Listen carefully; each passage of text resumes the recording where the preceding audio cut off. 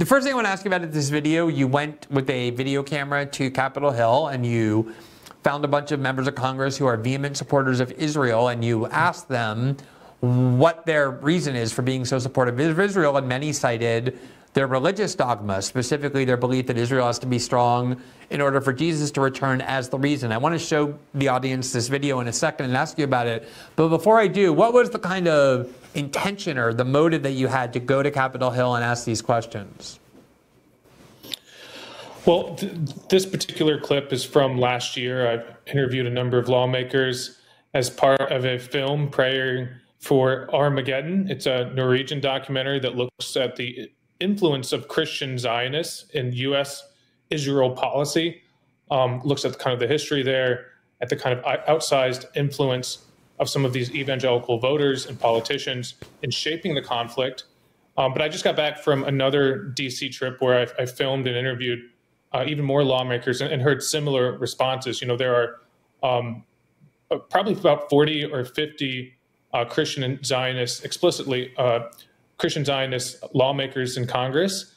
These are people that are generally Republicans that are in the House majority right now, that are shaping the decisions around what the U.S. does in terms of this current conflict.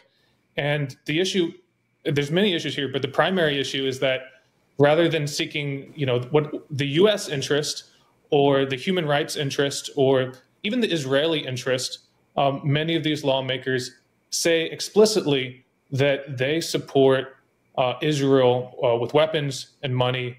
They want Jewish control of Jerusalem as part of an end time prophecy for the second coming of Christ. They see a prophetic war of Armageddon between Israel and its enemies as a necessary moment for bringing about, you know, an end time scenario where there's a rapture event, where believers are raptured to heaven, where non-believers are slayed or converted. You know, it's an apocalyptic event, but many of them take these prophecies in the Bible very literally. Yeah, there's such an irony to it because for a long time, these rapture theories were considered to be anti-Semitic because when Jesus returns, what he does is he takes all the Jews and he either gives them a last chance to accept him as Lord and Savior, which of course Jews under their religious beliefs don't, or he sends them all to hell. In fact, I think a lot of these theories say that no, the Jews are going to hell, and yet the Israelis don't care because they don't believe in that, and so they're more than happy to accept this theory as a way to ensure support for Israel and Washington. And, you know, we interviewed a couple months ago John Mearsheimer, and then we interviewed 2 weeks ago Stephen Walt, the two co-authors of the book The Israel Lobby, which talks about why U.S. support for Israel has been such a successful bipartisan consensus. And they point out, obviously, there are American Jews who have affinity for Israel, and then there are people who just are national security hawks and warmongers who see Israel as an important partner, but there's a huge number of American evangelicals in the United States and in Congress who just support Israel for purely religious reasons, purely because of religious dogma involving the rapture. So let's show this video that you posted and tell us which members of Congress you spoke to. I talked to, in this clip, Pete Sessions of Texas, former NRCC chair, Tim Burchett, he's a kind of a populist Republican lawmaker from Tennessee, and Lauren Boebert from Colorado. Hey, let's listen to what they have to say about why they support Israel. We're talking to members of Congress about Israel and the U.S.'s relationship. All right, y'all go. The U.S. has an intrinsic interest in making sure that Israel not only receives our best prayers and offers of success, but our armaments, our money, and our ability to make sure that in a very dangerous reason this democracy survives. There are some biblical prophecies that say that control of Jerusalem by the Jews is important for the second coming of Christ. This entire matter is based upon faith of our Maker, of our Creator, but it's also faith of a chosen people. Can you ask why the Democrats keep using our law enforcement officers as political pawns? the Democrats who have been campaigning to defund our law enforcement as their people, BLM and Antifa, riot and loot in the streets. How would you like to see the Capitol Police There's on a new there? government in Israel. Can you talk a little bit about the importance of the U.S. relationship with Israel? There have been two nations created to glorify God, Israel and the United States of America. I will bless both. I will honor both. I will do all I can to stand and defend them. Thank you, Congresswoman. Take care.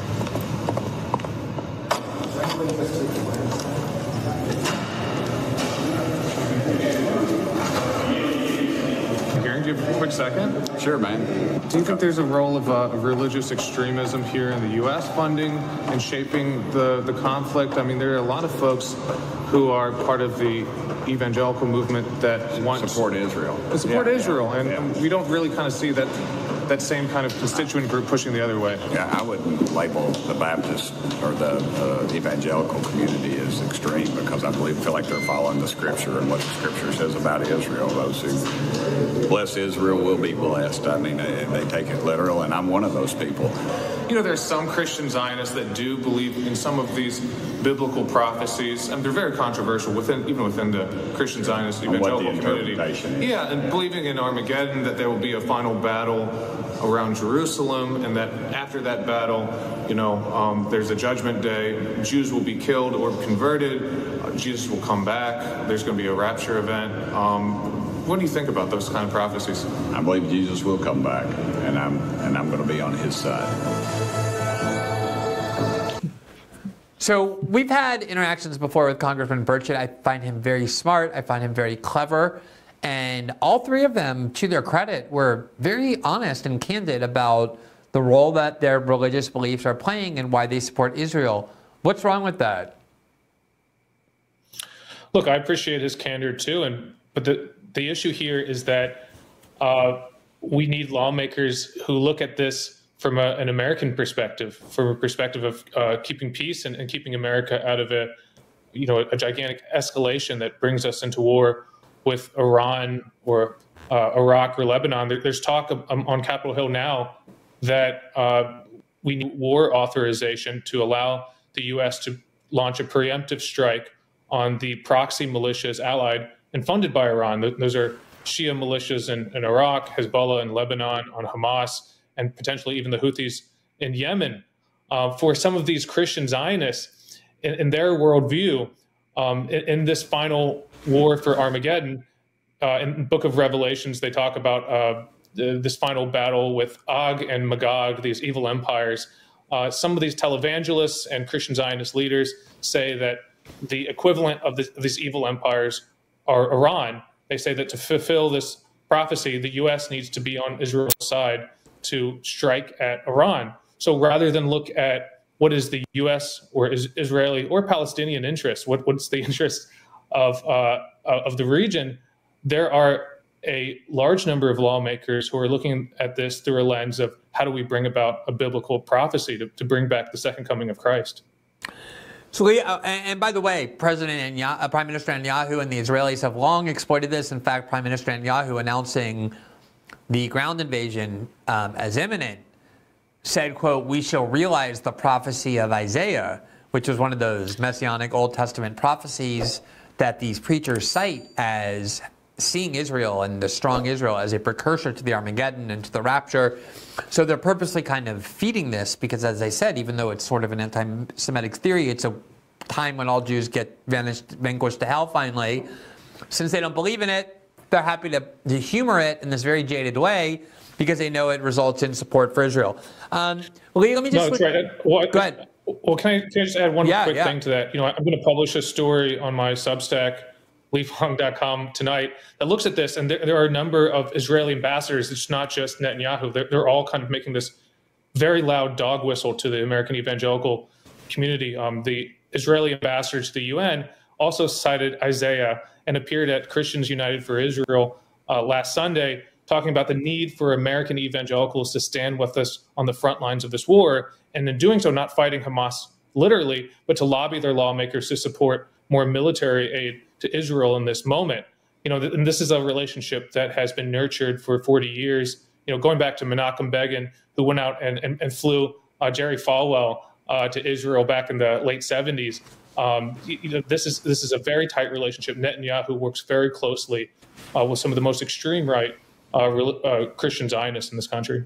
Yeah, and a lot of attention gets paid to the support for Israel in the U.S. as a result of American Jewish affinity for Israel. This is obviously a major reason as well why so many politicians devote incredible amounts of energy to pledging full-scale support for Israel. Nikki Haley said today, our position is when the Israelis ask for something, no matter what it is, you give it to them, no questions asked.